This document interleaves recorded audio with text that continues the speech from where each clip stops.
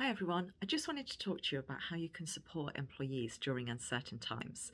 So at the moment, obviously, we've got everything going on with Russia, and you might have employees who have direct links to Eastern Europe and they need support, and you might have others who aren't directly affected but still might be feeling anxious or helpless.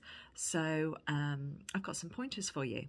So number one, increase communication with your employees. If you've got team members who are working remotely or on a hybrid model, you might be seeing them less frequently and could be missing opportunities to kind of check in. So if you increase communication, that's going to help you identify early on if someone needs your help. Number two, signpost mental health resources. So your team might be feeling low anyway after the pandemic. You'll also have people potentially who have past traumas, such as war vets, and they might be struggling to focus, so need a bit of extra help.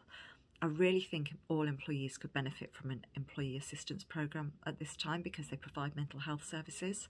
So if you've got one, then circulate details with everybody, and if you haven't got one, just get in touch with me and I can help you out.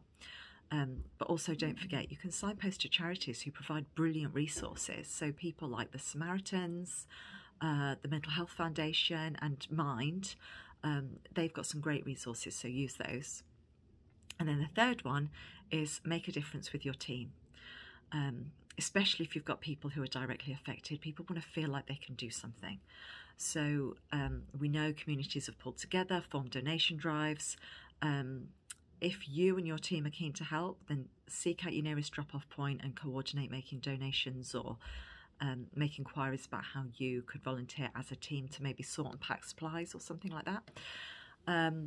And there is, don't forget, there's also a government website that you can access what you can do to help Ukraine. So go onto that site. I think if you just take proactive steps to make a difference, that can really help bring your team together and help everyone stay positive. But if you'd like to talk in more detail, then just get in touch.